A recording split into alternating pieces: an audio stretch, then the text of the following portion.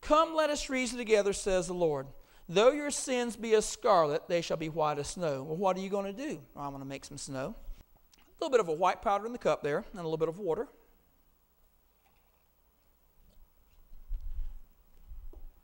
And we have snow. And we have snow. Better slow down, the Florida people will leave.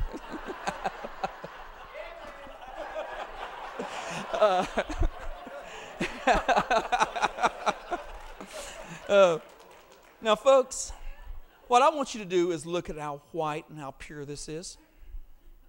Look at that. He makes us as white as snow. You're saying, is it just that easy? Folks, it really is. When I say easy, battling against this flesh can be tough. But I can tell you, when you truly ask God to forgive you of your sins, you're forgiven. He makes you as white as snow. It's all done through the shed blood of Jesus. Folks, I don't know how you came in here tonight. You know, you might have come in here tonight and you're walking strong with God. Amen. Keep on. Keep on walking strong. But you could be in here tonight and you're far from this. You've got anger built up in your heart. You've got bitterness, and can I tell you, if you want to sap the strength of a believer, let bitterness and anger and unforgiveness build up in your heart. You will absolutely render yourself helpless. How do you know? Because I've done it before. And God has made me as miserable as I could possibly be. Bitterness will absolutely take the strength out of you. But Steve, they hurt me. You've got to let it go. You've got to let it go.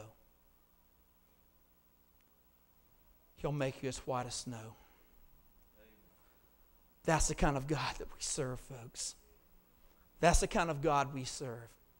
Your God loves you unconditionally. We're sons of the King. We're royalty.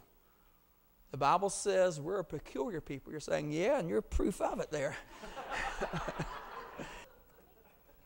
God, what He wants to do, He wants to make us free. The evil one has come to steal, kill, and destroy.